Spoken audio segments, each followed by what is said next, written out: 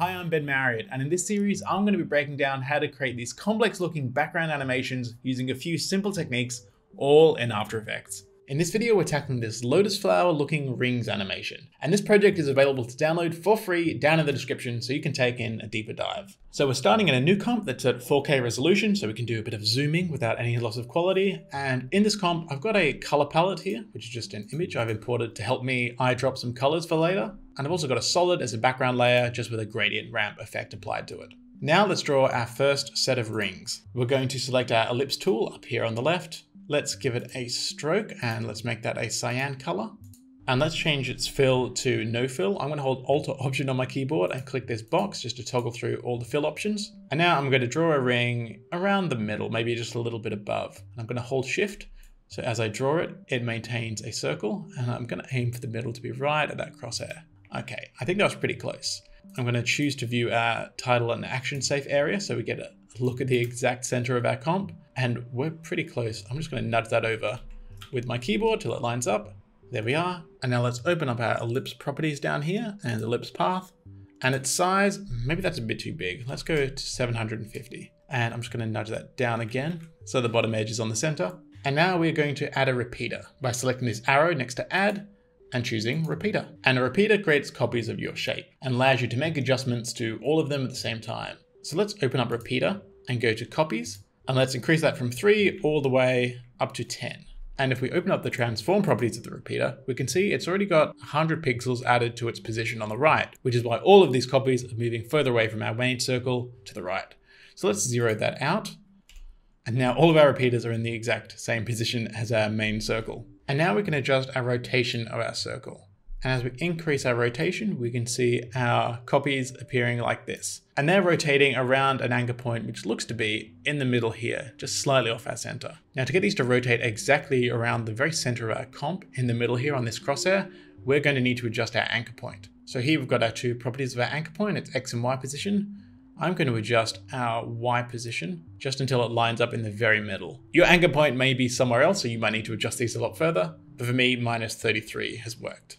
And we also want our rotation amount to be enough so that our circles fill this whole circle, not just halfway. Now you could just keep dragging and eyeballing it, waiting for it to line up, or you could figure out the math yourself, or we could let After Effects do some simple maths for us. So if we click into this number, we can start typing some basic math operations in here.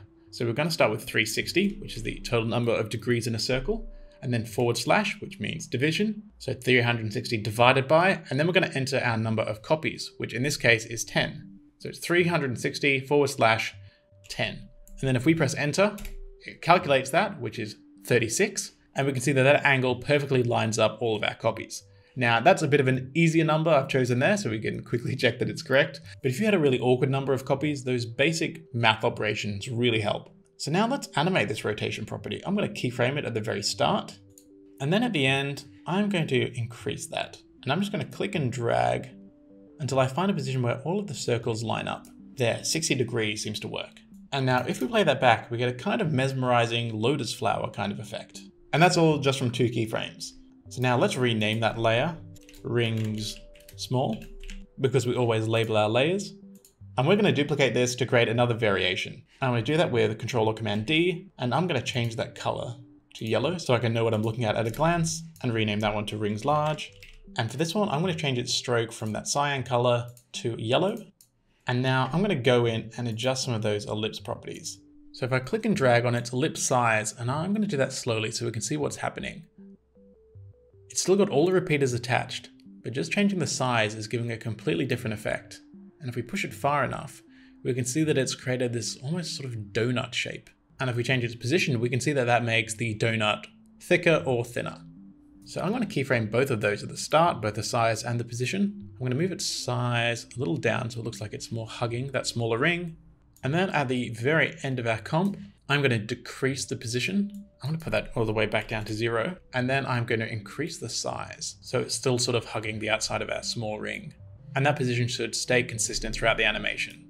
So now it's going from a smaller ring to a thicker, wider, larger ring. And now we get this really interesting effect. With repeaters, it is really fun to just play around with the values, tweaking things like the size and the position, and some of the repeater properties as well. Like maybe you want to adjust the scale.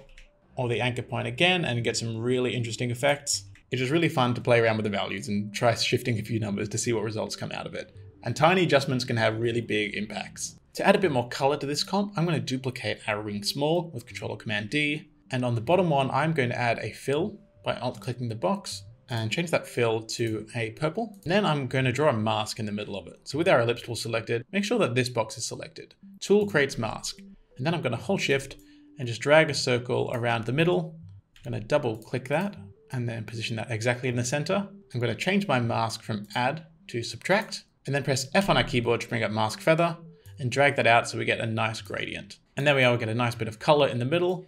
And I want to do the same for our rings large as well.